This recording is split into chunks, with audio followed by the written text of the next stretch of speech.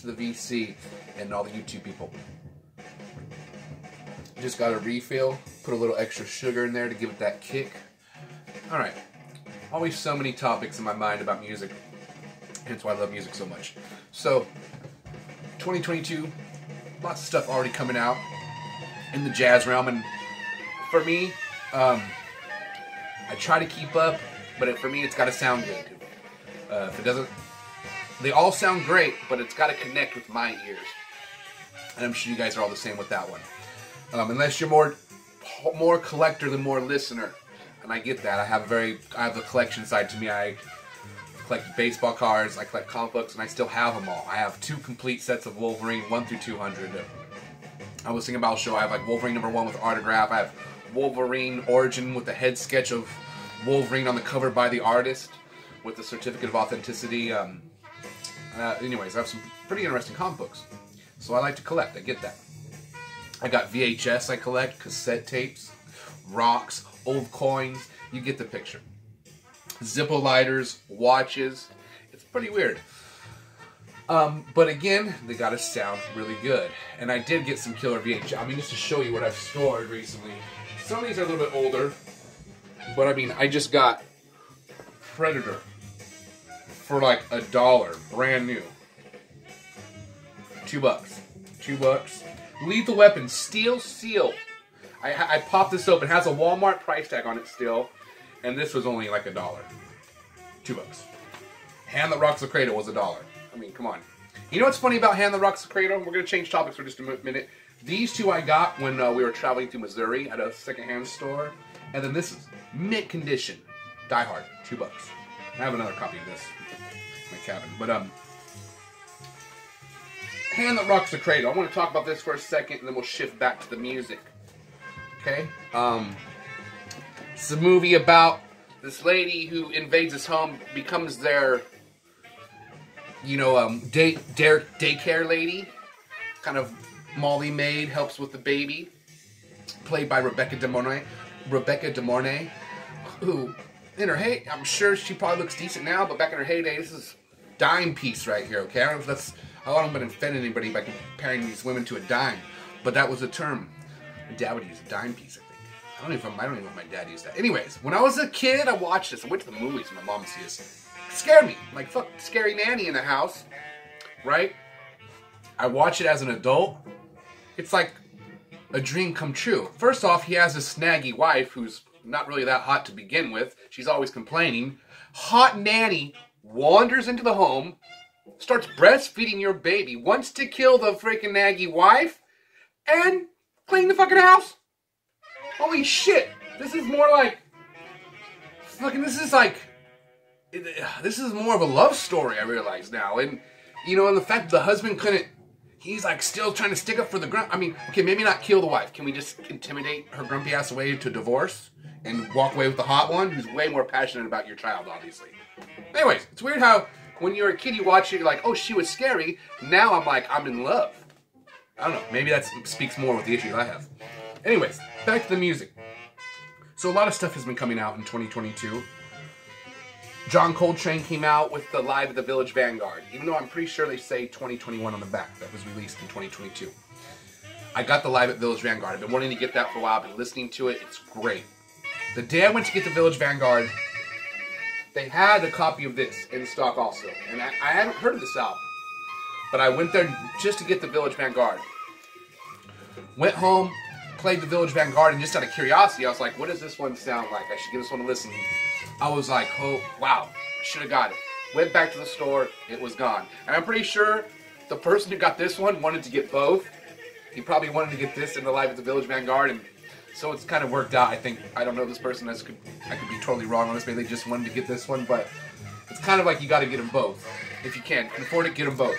If you're a John Coltrane fan, definitely a must. This is not a live album, but it's recorded live in the studio, but no crowd, clapping afterwards.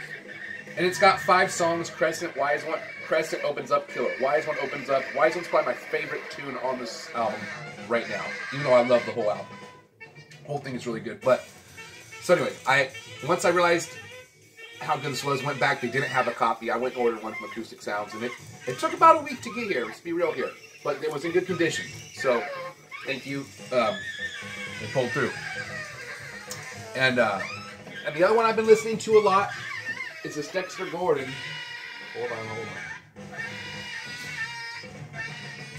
This one, wow. I have Dexter Gordon's Go, and it's amazing. But this is a good album, really. There's only 3 songs on it. And the best way I can describe Dexter Gordon, he's more, man, it's like he doesn't play as hard through his saxophone as other players. I would say it seems like him and John Coltrane are the smoothest. But John Coltrane plays a little louder, I feel, than Dexter Gordon. This album, Dexter Gordon, it could be where he was positioned to the microphone, but he's playing a little bit quieter, but real smooth. And that song, Tanya, doesn't really get intense to the way it makes me feel, but it's intense in the chill factor. Just like, wow, this is really nice, just killer music for the moment, just when you're drinking, hanging out with a friend or by yourself and just reading a little bit. That's a great, definitely it's a unique album. The recording on this one, right away I was like, this recording, I think I already kind of talked about this, how it was recorded in the CBS studio in Paris, France. And the recording engineer was Jacques Lubin. So anyways, it's a killer album. I have a good portion of the Tone Poet, but I don't have them all. I was kind of late to the party on the Tone Poet series. Like, I didn't find out about it until like the beginning of late 2019 maybe, or the beginning of like the first one I got. Yeah, so yeah, the first one I got was this Art Blakey. Let's see, this one came out in so yeah, okay, 2020, beginning of 2020. So yeah, because I got this for Christmas in 2020. So anyways, I got a good portion of them, but I hadn't gotten this Dexter Gordon one to really enjoy. So enough ramblings about that. What I also got in the mail, it's strange how you order a lot of this stuff and then you order all separate times and all kind of shows up like on the same day or with a couple days, like 2 days was Raining Records. Crowbar, killer band out of Louisiana, the NOLA scene, New Orleans, Louisiana. Kurt Weinstein is in Down. Time Heals Nothing. This album came out in 95, I want to say. Came out in the mid-90s, I want to say. Have the CD. It was pretty cool a long time ago when I got into Crowbar. I happened to go to the Music Zone, this cool spot that used to be my hometown I'm from, and then it moved to this beach town, which is still there. And they had a whole catalog of Crowbar. Somebody just sold their whole fucking discography. So I swooped up every Crowbar album a long time ago. And this was one of them. But so I never had it on vinyl. Kind of got the curious, like, man, I never seen any Crowbar. I got an album from their show. And it's kind of like a greatest hits called the Setlist album. Really good. On purple vinyl, a little bit warped. This one is on clear vinyl. You know, it's pretty cool. Let me show it to you real quick. It's on 180 gram vinyl, but it's on this clear. This weird yellow-red splatter with the black in the center. Not my favorite, but, you know, pretty cool. A little wobbly on one side, but it plays. Sounds great.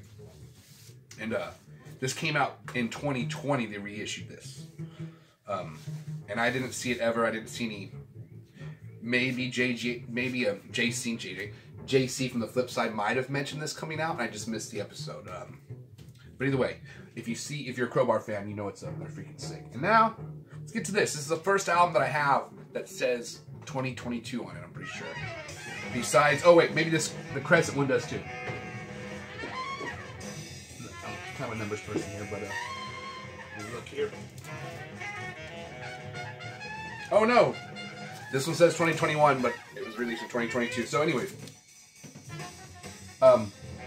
this Don Cherry album came out in 2022. Even though they had to have pressed it in, maybe not. Maybe they just pressed this at the very beginning of January and they got them out. So anyways, I know who Don Cherry is. I can't say I have any of his albums in my collection. He might be on one of the albums as playing on another person's album, but I don't say I have any Don Cherry. I try to get that Japanese pressing of that rare performance that was recorded in Denmark, I think, but I didn't get it. So this came out, gave it a listen on YouTube, was like, holy shit, this is badass. Probably this Midnight Blue or Blue Midnight, whatever you call the Kenny Burrell one. Midnight Blue is, I'm pretty sure it is. And Out for Lunch, Eric Dolphy. And this one are my favorite. Those are the three of my favorite of the classic series. Everything in the classic series is good. It really just depends what you... Well, okay, hold on. The McCoy Tyner and the Lee Morgan are really good also. But, so let's go with 5. I'm going to add this to the gang of 5. And, I got it playing right now. I don't think it's going to get flagged because of how chromatic it is. So, hopefully, and if you're like, what does chromatic mean? The major scale has 7 notes with all the sharps in there. You got 12 tones chromatic in the chromatic scale. And jazz people get down with that. A lot of times it's kind of funny if you guys are a real jazz guru, what key are we playing? And they almost laugh at you. Yeah, because they change keys so much. But they're like, oh, give me the first chord. Anyways, Don Cherry, Where is Brooklyn? Really cool album cover. And Michael from 45 RPM, he said this should have, it would have been cool if this was the Tone Poet series. And I agree, because I don't really know if this was more obscure, but it seems like Michael was saying, this seems like it's more of an obscure album. And probably, just imagine a gatefold with this one. Oh. But nonetheless, you get it for 25 bucks. 23. If you go through 45 RPM, he's got links to Amazon, so either way, try to help a homie out in the VC. And but this is a great album, and it was recorded in '66, November 11th, and for some reason it didn't get released till originally released in '69. And but what's crazy is that they recorded this in '66. This is 4 years before Bitches Brew. And now, doesn't have the electric keyboards and all that stuff, or guitar, but Don Cherry was doing some weird shit, it seems like, before a lot of the other people were. And throw a comment if you know a little bit more about this. But, great album, cool color. I've been leaving a couple of subs to get some more cases. I've been cutting open just to kind of protect them, but once I get the plastic, I'm going to pull this whole thing off. But, whatever you like to do, but really cool album cover. Where is Brooklyn? I got to play Brooklyn when our band was on tour. One of the first times we toured New York, we played in Brooklyn. I think it was called the something Hall. And I shit you not, it's crazy how New York is. We pull into New York, we're going through the woods, and then I'm like, there's no way. It said New York City is 5 minutes away, and the way we were coming in, I can't remember exactly where we were coming from.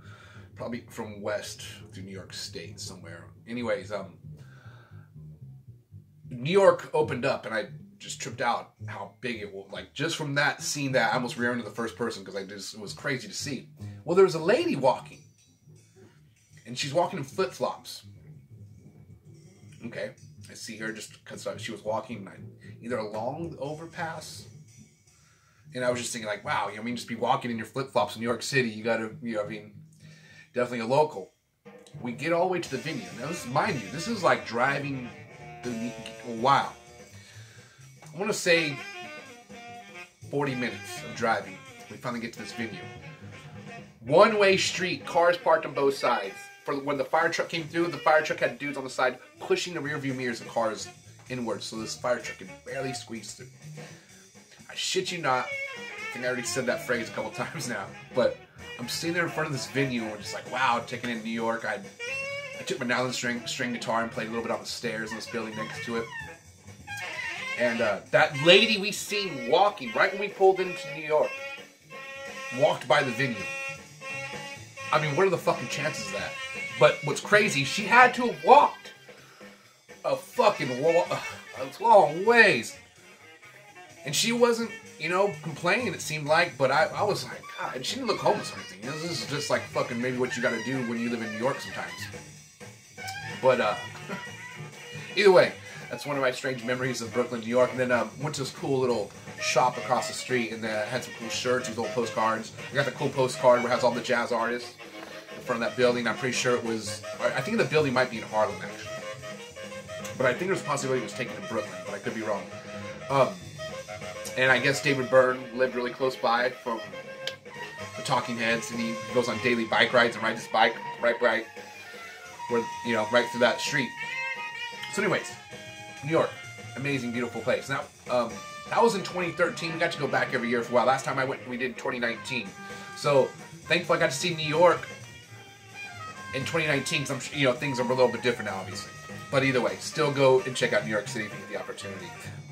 And Niagara Falls, go see. That's in Niagara, New York, but if you're in that general area, go hit up. It's beautiful. We kind of just happened to be playing in Niagara, and we're like, oh, fuck, let's go see Niagara Falls. And that was the band Hate for State. Sometimes people see my hat. The Hate State, and the 4 is kind of small. And that band, we came up with a name. Basically, we started this band when we were teenagers. We were going to play a house party. We were like, fuck, let's come up with a name. We did not try to, like you see these bios on big bands, how they put a lot of time in coming up with a name. Some maybe didn't. We didn't. It was like, I think one day we had one name, and the next day we had this, and we were like, let's put it on, let's tell people that's the name of our band that's playing at a party in a garage. And the cops came and broke it up and made us pour all beer out, which we have on film. That was in 99. And so anyways, and then we were playing parties, and it just stuck, and then we recorded some shit, and then we went on a little mini tour in 2006, and it just kept going in something, but it was all DIY. And then the name, but our lyrics are not hateful, or like, it's all, our lyrics are about like, be yourself, stay true, follow your dreams, all that good stuff. And my bass player writes the majority of the lyrics, but I've written a handful of songs. Usually I sing a few songs in each record. It seems like it started off with one song on one record, then 2, and then gradually I'm also singing like 3 or 4 songs on an album. But we got to we get to do our traveling, and we haven't been able to since 2019. We were thinking about doing one this year, but we're just like we'll see. We probably won't do it though. But definitely next year we're gonna go hit the road. So what's up with that? We did get to at least play one show in 2021. It's crazy though, in 2020, we didn't play at all like, anyone else, like most bands. And that was the first time in 20 years of not playing for a whole year, which was miserable.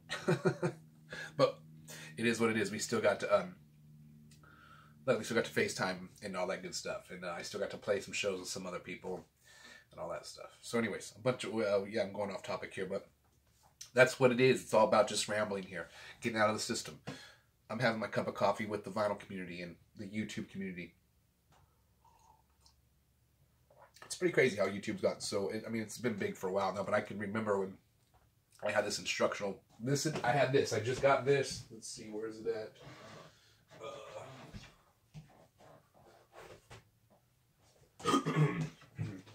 Okay. They didn't have this on DVD back in the day. This was the only way you could get this on VHS. And to study the great Sean Lane, and there's live footage on here, and I think it even came out. This one doesn't have the tab. But he breaks down stuff. And the harsh realities, you find out Sean Lane is not only a freak of nature, and like a Beethoven. His hands are huge. Not long long fingers. His hands are really wide. You'll start to notice that this dude's got a hand that's about that much wider than a normal person's hand. And he can do intervals that will basically injure a normal person's hand. You won't be able to stretch your fingers out. Some can, some can pull it off, but if you can't do it naturally, it's hard to really force it. It's one of the things you can't force quickly. You would have to really just study Sean Lane. But he does a lot of other stuff too, where he's not stretching these big intervals. He points out this magical thing about how when you group notes in odd numbers, it causes way more tension. So instead of like Zakk Wylde and Eric Johnson do this riff, it's in groups of 6. 1, 2, 3, 4, 5, 6. 1, 2, 3, 4, 5, 6. 1, 2, 3, 4, 5, 6. 1, 2, 3, 4, 5, 6. But Sean Lane will do it in groups of 5. He'll mix it up. He'll start with a group of 5. Go back down, do a group of 3. Go back up and do a group of 7. Go back up and do a group of 3. So this is total, you was really hard to predict his playing. So anyways, got this on VHS, and my good friend was like, dude, this is on YouTube. I'm like, what's YouTube? And he's like, It's this new stream. It's this new thing where you can just go and you can watch all these live concerts. There's tons of guitar instructional videos on there. He's like, you don't even need to buy another guitar instructional video ever. And I'm like, really? He's like, dude, every Paul Gilbert. There's tons of Buckethead footage, because Buckethead was like very obscure to see Buckethead playing unless you went to see him live. But so, what's crazy, I didn't even go check it out. I'm tripping out because I guess this case is kind of breaking here. So I'm in the computer lab one day, and my friend comes in there. He's like, "Did you check out YouTube?" And I'm like, "No." And he just like pushes me over. He's like, "What do you want to watch?" He's like, "Sean Lane." And I was blown away. I was like, so I just started after he. One of the first things I did was UFO Crash. And what's crazy, back then there was this one clip, and it's still on YouTube. You have to search for it, and it's fucking weird. It's convincing. It's something goes, and then it hits the ground, goes in the ground, torques out, and then goes and explodes. When it explodes, it's such a big explosion. There's no gas explosion, but this debris goes for like miles. It's going so fast. No, footage is still on there. And what's even stranger, it's in New Mexico. So I was tripped out and finding this weird footage of a fucking UFO wreck, right? So then I just started putting a bunch of bands up. I couldn't believe, like, there was footage of Jethro Tull, there was footage of Rush, there was footage of Sean Lane, Buckethead. I mean, I started doing punk bands. You know, I was like, there was a lot of, even back then when it was a lot of obscure footage of these punk bands like Minor Threat or Bad Religion or Descendants and Black Flag. And so it was kind of, it was like, wow. This, like, every day I would go in the computer lab, I would freaking just watch live music. You know what I mean? And I couldn't believe how much stuff was on there already. And it might have only been up for a year by that time. Maybe a little over a year, but, you know, I mean, people were already just uploading a shit ton of footage back then. Now, what's crazy, I had no idea that I could start my own YouTube channel back then. Now, probably a good thing I didn't, because yeah, I mean, it's going to be on the YouTube realm forever. But for the people that did have that head start, you know what I mean? So some of those people ended up have a lot shit ton of subscribers now because they just got it. They had good content and they got it early in the game. You know what I mean? And I wasn't even think that way. I was just like so blown away that there was so much music on there. You know what I mean? So, and but it's crazy. It was crazy to where it was still kind of underground in the sense to where YouTube's huge now. I mean, you have these podcasters on there, and like a lot of people now are getting their news.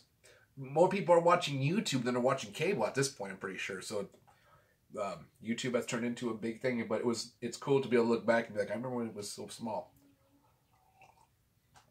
I'm sure a lot of you my age or older recall that. So anyways, end on that one. Going 25 minutes. I was going to try to keep this in 10 minutes, but so be it. If you hung in there this long, thanks for hanging out this long. If you only watched a little bit, that's also great. Sometimes I watch a lot of videos. Sometimes if they're lingering on topic like I do, I'm sure you guys are, oh, fast forward here, what's the next album? Or if the topic at hand is something I'm really interested in, then I'm glued to it. And that's 99% of the time. It's only a couple times I fast forward through certain things. The In Groove is one of the ones I kind of fast forward through when he's showing the new Arrival stuff, just kind of get see what's in there. Nothing against hearing him ramble on, but you know, it happens. And on the VHS scene, do you got anybody else a weirdo? I've had a bunch of VCRs, and what's crazy right now, if you look online, it was like a VCR DVD player is like going for $300 now. Kind of crazy. But I might have showed this. I can't remember. Yeah, I think I did already, but got the Quantum Leap, finally opened it up. It's pretty cool. So I thought I had all 5 seasons on separate, and I don't. I don't have the first 2 seasons, so I was stoked to... This has 3, 4, has all 5 seasons. Even though I have all 5 seasons in a portable hard drive to watch. But this is one of my favorite shows when I was a kid. Here, one more rant. I got kicked out. Let's see, I was kind of one of those kids that just didn't shut the fuck up. Well, actually, I was kind of quiet, but it's if I did something, it would... You know, it was gonna be a banger, but it was gonna be funny. I wasn't like trying to be crazy as far as like get in trouble hardcore at school. But whatever, they didn't want me, so they threw me in independent studies in 7th grade, and so my routine, it was 2 hours of class a day. So I would go to skate to school, do 2 hours of not anything, and then go home and watch Quantum Leap and Murder, She Wrote. So I was like an old soul at 13 years old. It was hilarious. And I watched every single episode all the way to the last episode. And comment if you watch the last episode. Super sad. But if you know what happens, you know why it's a sad episode. So anyways, totally pissed me off. I was like, what? Why did they end it that way? Gosh damn. But it was kind of a crazy thing because it was like to go through the whole thing. What's really even more strange is my dad, who's not here with us anymore, he was really out there in a good way. And my dad was homeless. I've mentioned this a few times. And what he was very into time traveling. He wrote about it a lot. He wrote this book called Time Traveling with Don Stone, which is about this reporter who knows this time traveler, Don Stone. And Don Stone time travels and then tells this reporter, who I think was the reporter, the name of this reporter in the book is what my dad went by, this, what's it called? When you go with a different name, alias or something like that. Anyways, he had this different name for a while, and so I feel like that was his character. But he also went by the name of the time traveler for a while, Don Stone. So my dad was big on changing his name and stuff. And but he was very big into time travel. So even when I was in 6th grade, I wrote a story about time travel, about time traveling back to the pyramids and stuff. And it was a disc you would have to spin. If you spent it clockwise, it went to the future. If you spent it counterclockwise, it went to the past. I mean, all these microchips, it was all on this disc, all the science behind time traveling. But so it's kind of ironic that my dad and I, when I was watching this, I already knew my dad was into time traveling, but it wasn't why I liked the show. The show was just really good. It was a strange coincidence that my dad was into time travels. I ended up being, and it's still one of those things I'm fascinated by, because there's proof you can time travel into the future. I mean, no, that's a fact. If you can go even a small percentage of the speed of light, time slows down. So I mean, even on the plane, your watch slows down a billionth of a second. Not a whole lot, but it does slow down. A mechanical watch will slow down by going 500 miles per hour. So, why? That's just weird. The faster you go, time slows down. So you can go out into space, go about 30,000 miles per hour, come back. You've only aged a little bit, and Earth has aged a bunch. So that's how you can time travel into the future. Pretty strange. Now, the quantum leap, the reason that term is quantum leap, when atoms are fucking... I'm going to forget the photons. They do this thing inside the atom. And every now and then, these little fucking things will jump to the other fucking side. And they don't know how this happens. And they call it a quantum leap. Because this thing literally is disappearing and then popping up somewhere else. And maybe some of you math nerds, they might have figured out more on that one. So, the quantum leap term, they used it as, I mean, that was what the machine would do to shoot you in a time. They called it a quantum leap.